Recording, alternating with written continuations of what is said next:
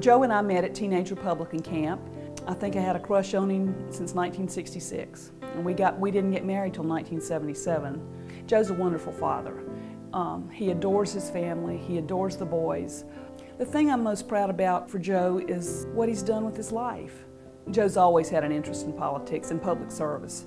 Anything he's touched, he's done well at. He works so hard, he's got an incredible work ethic.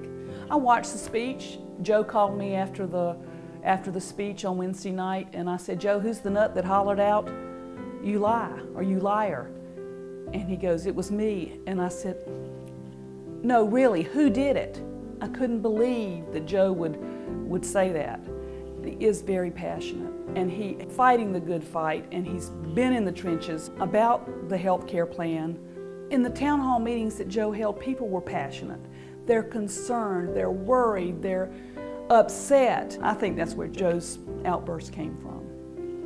But Joe apologized, and I'm real proud of him.